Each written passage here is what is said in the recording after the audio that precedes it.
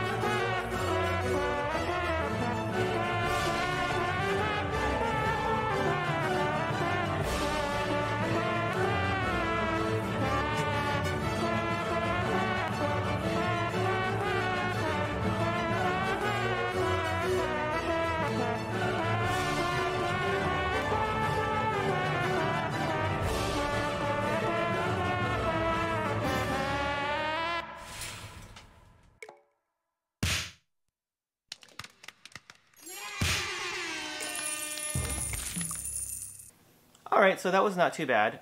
Let's talk about some improvements that I've made in this latest version.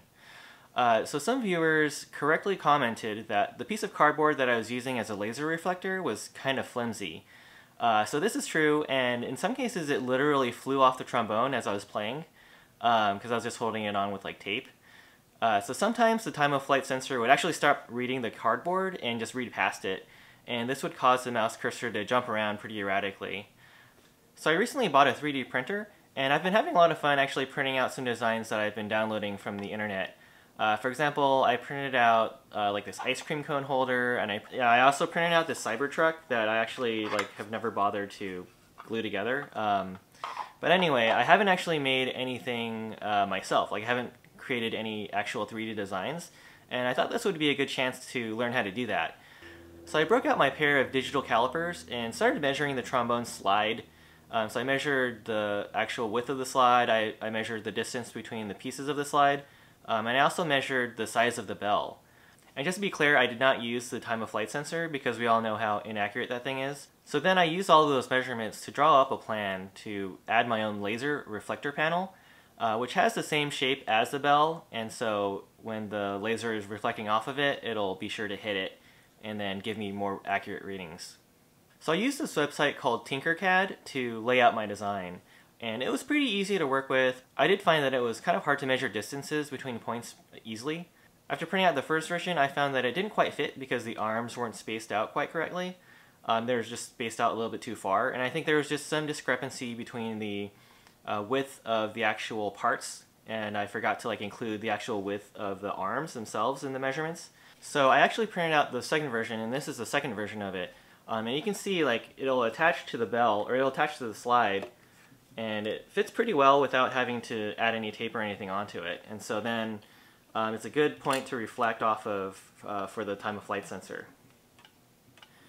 And it doesn't really fall off unless I move the slide really fast like that.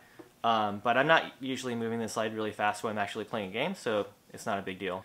So I also took the first failed reflector that I printed out, and I cut off the arms. And then I actually just attached it to the front of the bell so that there's a pretty sturdy spot to attach the time of flight sensor. And it's flush with the surface of the bell. And this is important so that the sensor and the reflector are lined up. And this also kind of helps the air leakage issue. It kind of helps the air from puffing up the saran wrap and then losing more air because of that. So it's like the first part of the seal of the trombone.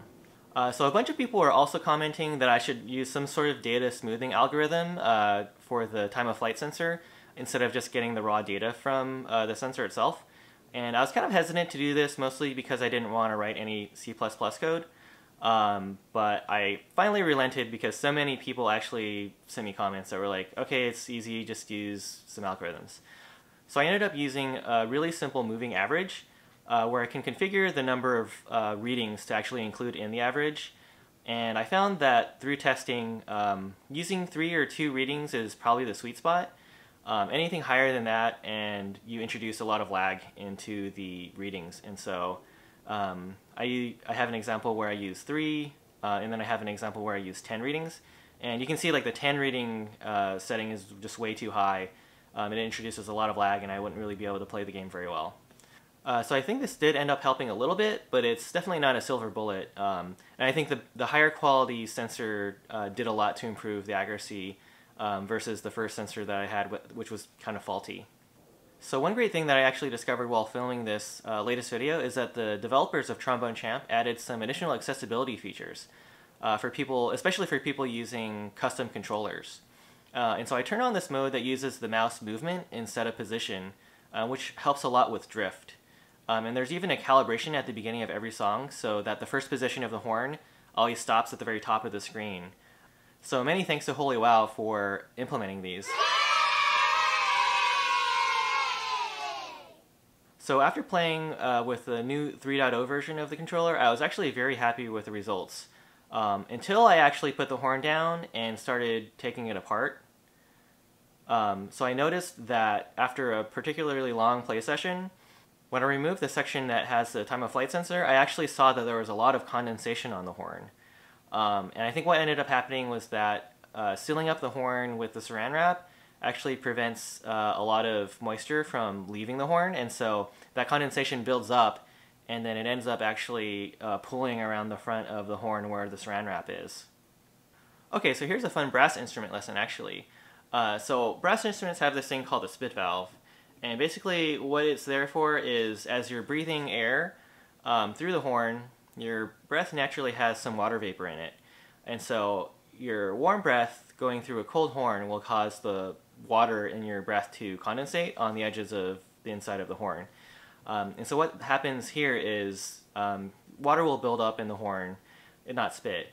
And if you've ever listened to like Miles Davis, sometimes he'll be playing a note and it's just like really kind of watery because he's not emptying his spit valve. I'm not sure if he did that on purpose or not, but he really should have, emptied it.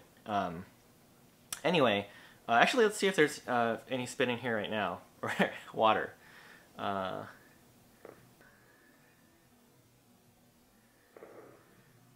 Okay, so there's a little bit, yeah, and I just got it on my carpet, but that's okay because, it's not spit, it's water, I think. I didn't spit into my horn, but, there's like a 0.1% chance that there's some spit in there. Okay, so anyway, regardless of whether or not it's water or spit, I think having this giant saran wrap on my bell of my horn is not very good for it, just because there's a lot of electronic equipment in here, like the air pressure sensor, and so I'll probably have to find a way to solve that problem somehow.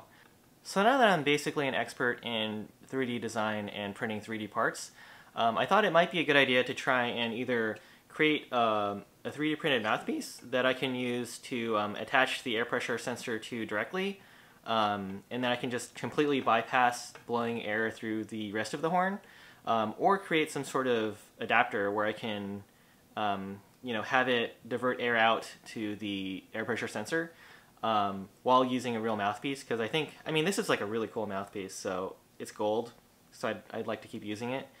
But I think that will be probably the next version of my trombone controller. So as always, if you want to see the next video in my Trombone Champ controller saga, you can go ahead and subscribe to my channel, and you can like this video if you liked it. If you got this far, then you probably do like it, so go ahead and truly like it. And I've really been blown away by just all of the interest in this project. It's like a really stupid project, but I don't know why people are so interested in it. But as long as people are interested in it, I can just keep on improving on this thing, and maybe eventually I'll even be able to get like a B on a song, so stay tuned for that. Yeah, and as always, I look forward to seeing you in the next video, and happy tromboning!